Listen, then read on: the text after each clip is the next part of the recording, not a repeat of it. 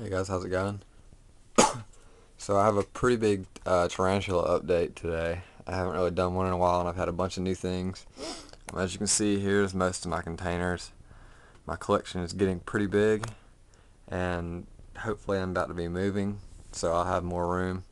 Be upgrading some of them into bigger containers and stuff like that. Anyway, let's get started. First off, a few weeks ago, I ordered 5P Regalis slings from White Inverts off Arachno boards. I never showed this because he sent me the 5 slings.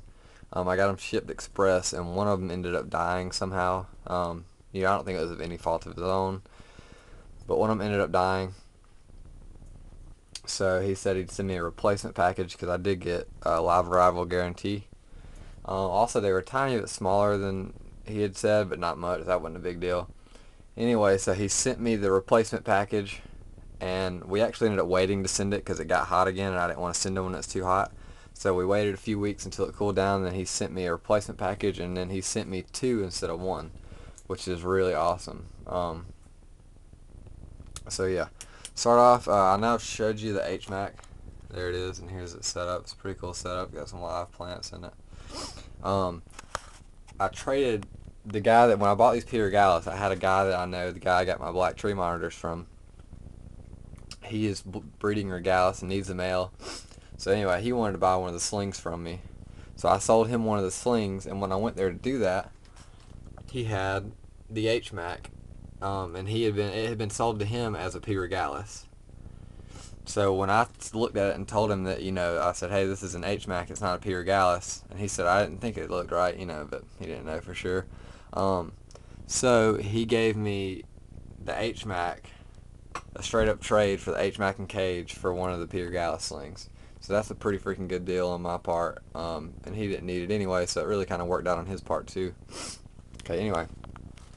Here's one of the P Regalis. You're not going to be able to see them because they hide in their tiny slings. Well, there's that one actually. You can kind of see it. It's just blurry.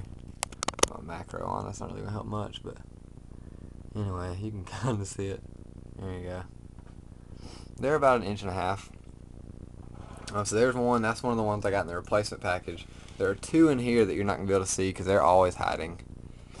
And I have gotten molts. This has been a great week for Poke molts. There's 2 in here. I've gotten molts from both of them. There's one in this, and I've gotten a molt from it. And then there's one in this, and I've gotten a molt from it. So I've already got molts from 4 out of the 5 of them, which is really cool. This one's definitely the smallest of the bunch, but he'll get there. So yeah, anyway, that's cool. Now I have 6 P Regalis.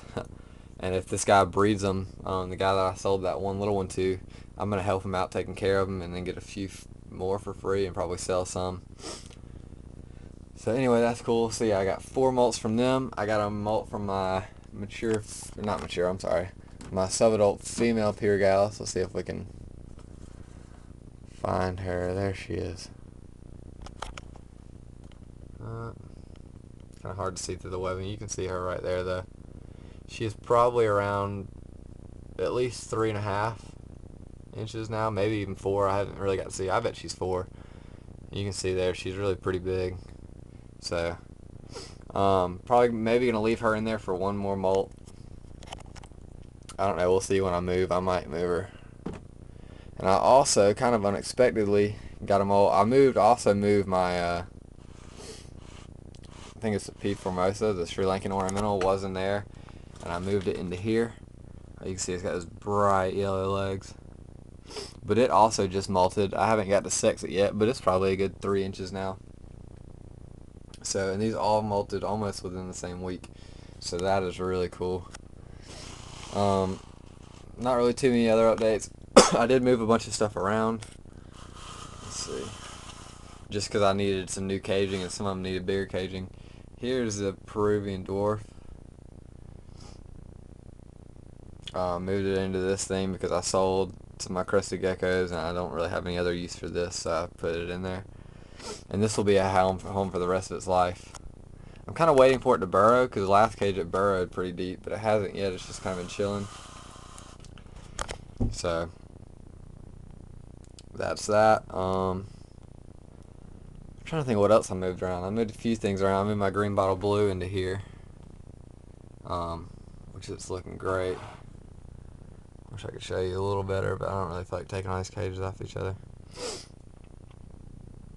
Yeah, so whenever I move and get my like tarantula shelf, I guess is what I'm probably going to do is get a whole shelf for them. I will go through my entire collection and show you all of them. Hopefully maybe try to get some better video. So that would be really awesome. Because my roommate has a Nikon D40 and I can take video on that and it should be better. I mean, I hate to take it and steal it every day to make videos, but I think occasionally I might use it just to get some better quality. Anyway, that's my update. If you have any that you specifically want to see, I'll show you. Otherwise, just wait a few weeks and I'll probably do a big long video and show every single one of them. So, alright guys, take it easy.